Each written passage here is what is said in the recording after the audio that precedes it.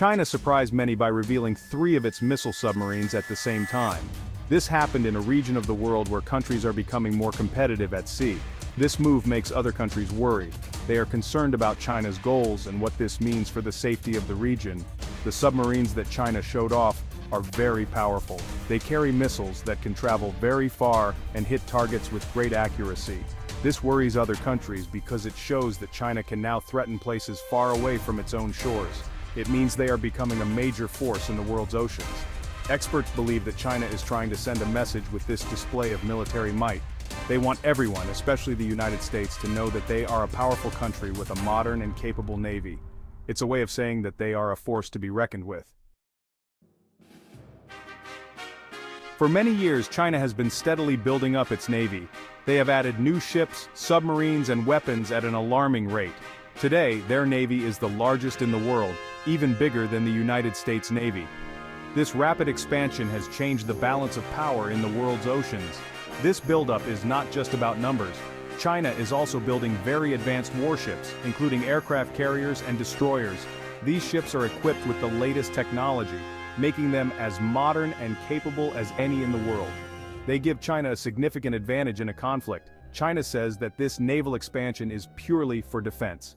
They argue that they need a strong navy to protect their interests, especially their trade routes which crisscross the globe.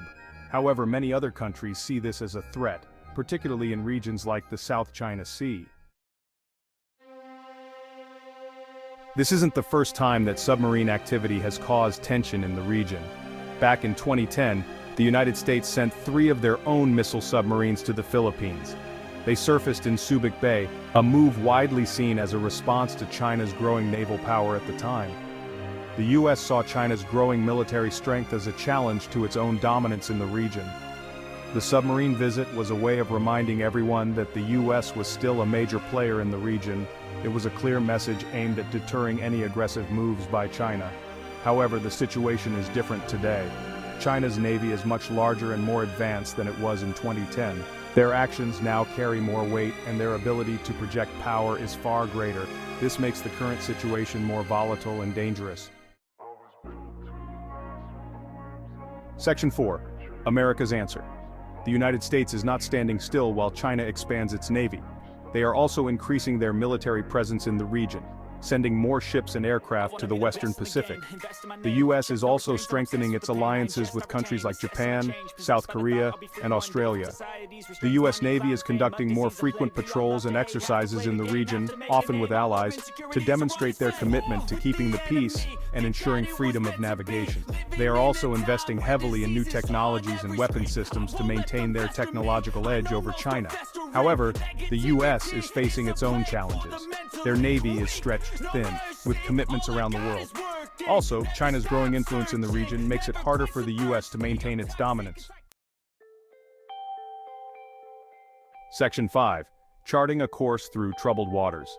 The rivalry between China and the United States at sea is one of the most important geopolitical developments of our time. It has the potential to lead to conflict, which could have disastrous consequences for the entire world. Both countries need to find a way to manage this rivalry peacefully. This will require open lines of communication, a willingness to compromise, and a clear understanding of each other's interests. Failure to do so could have dire consequences. The world is watching this naval rivalry closely.